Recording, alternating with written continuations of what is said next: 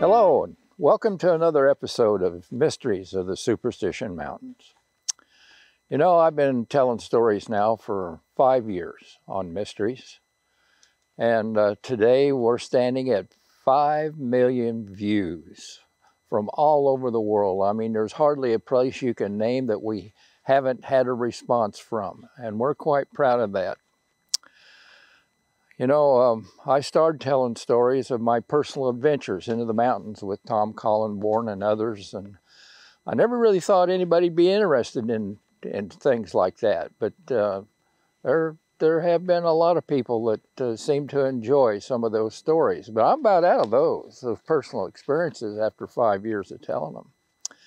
So a couple of years ago, I took a deliberate tack in trying to separate fact from fiction. Now, you know, I don't think I've ever mentioned it before, but I'm not a Dutch hunter. I never have been. I never will be. When Tom and I founded the museum, I thought that I ought to have a working knowledge of the area.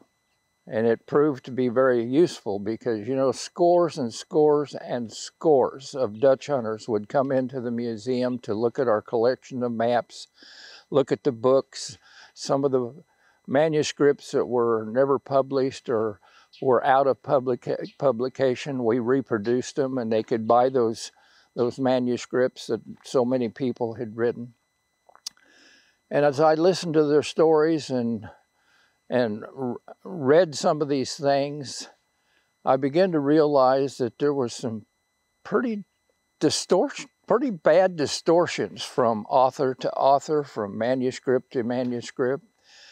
And we finally got a hold of the Barks notes and the Holmes manuscript and the Cavaness diary, and began to really study some of these things. Even though I'm not a Dutch hunter, does that mean I don't believe in what we're talking about?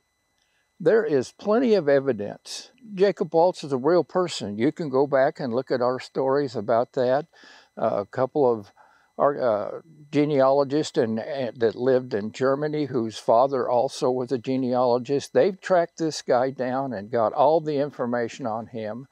And the real Dutch Jacob Waltz surfaced rather than the ones that had been mistakenly brought forward. And the gold under his bed was real. The jewelry store that bought it was real. The people that assayed it was real. There's just a tremendous amount of information that you can't deny about the Lost Dutchman legend. On the other hand, there's a lot of myth involved in this. And quite frankly, a lot of people have died following misinformation in the Superstition Mountains. And that's one of the reasons that I like to get rid of some of this myth that goes out there. This brings up the point, you know, there's so many books and every one of them has misinformation in it. And the manuscripts, the Barks notes, Tom Collenborn had 4 copies of the Barks notes, and he wasn't even sure he had the right one because every one of them was different. And some people claimed there were 6 different copies of the Barks notes. And one person said there was 7. 6 were typed and 1 was handwritten. Well, I'd love to see the handwritten one, because that's probably the most authentic one. Anyway, Sims Ely comes to the picture. Sims Ely was an author of the Lost Dutchman Mine book. And he had quite a background. And I'd taken a couple of shots at Sims Ely, and I may have to do a little apologizing here, just a little, because I've learned some things about Sims Ely that's fascinating. You know, Sims was born in 1862 in Tennessee. His dad was a Confederate soldier who survived the war, and he was pretty much self-educated. But they moved to Kansas, and he became one of the youngest editors of a newspaper that there ever was. And He was the editor of several newspapers in Kansas and Colorado, and he eventually became secretary to a Kansas senator. And he was also on some kind of Kansas Water Resources Board. And that job there led him to accept an offer to come to Arizona and become the Water Storage Commissioner for Arizona. This was in 1895. Of course, Roosevelt Dam was built in 1911.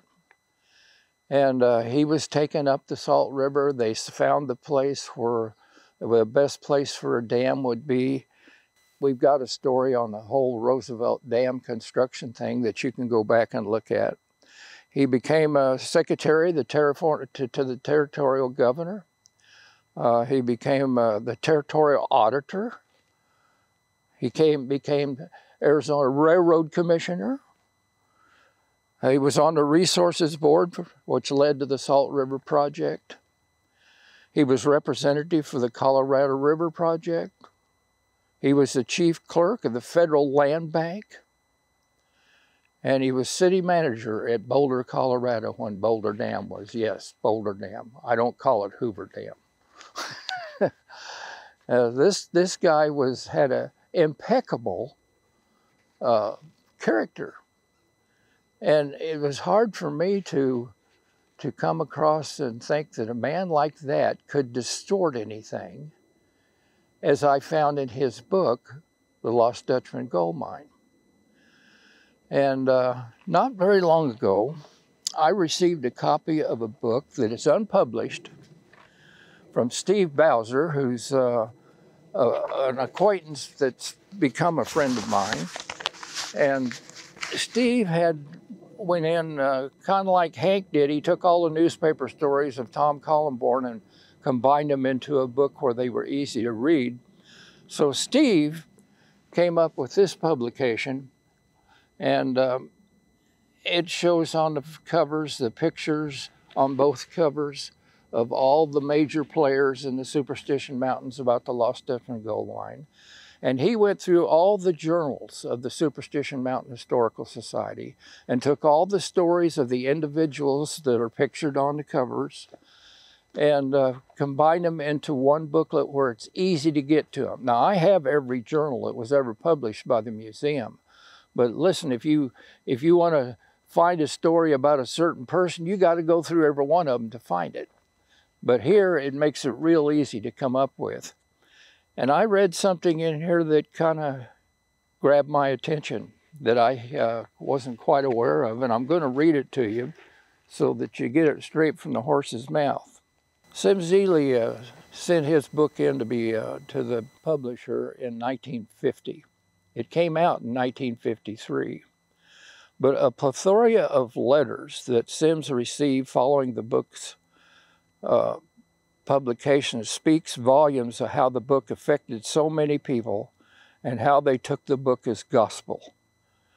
The Ely file is full of letters and proposals, sometimes offering new information, and many took and take Sims' book to heart as the history telling the absolute facts of the Lost Dutchman Mine. Unfortunately, this is not true. The book, The Lost Dutchman Mine, is not what Sims submitted to the publisher. It is not history.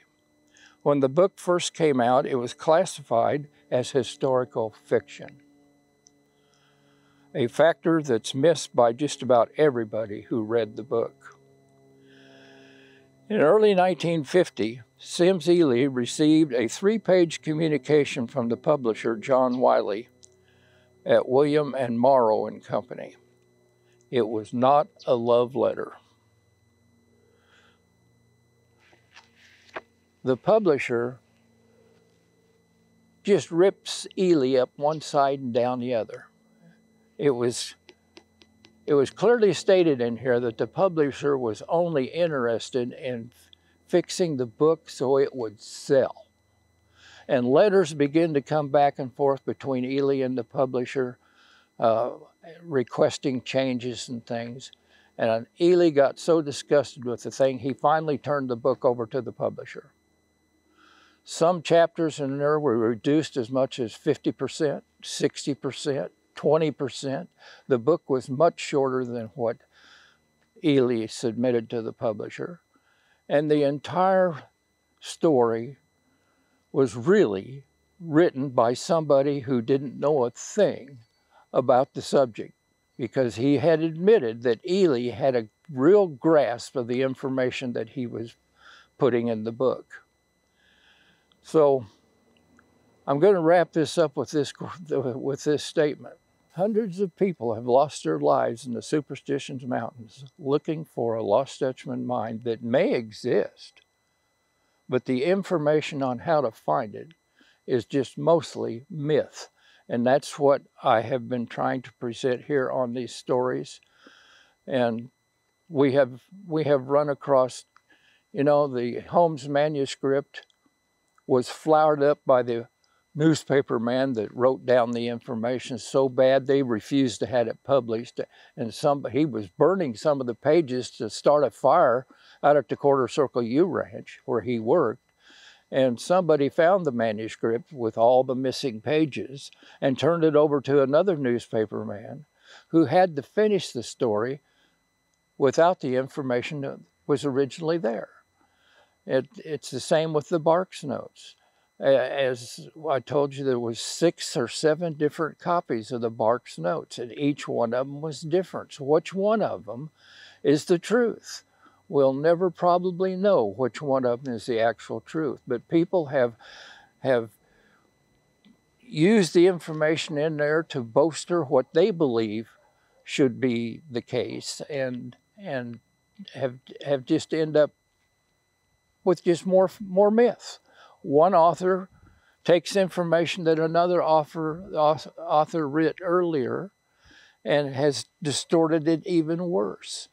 So as we continue here, we have cleared up a lot of things, but as we continue here, when I find some myth, folks, I'm going to tell you about it. So we'll see you down the line. Thank you for watching this episode of Mysteries of the Superstition Mountains.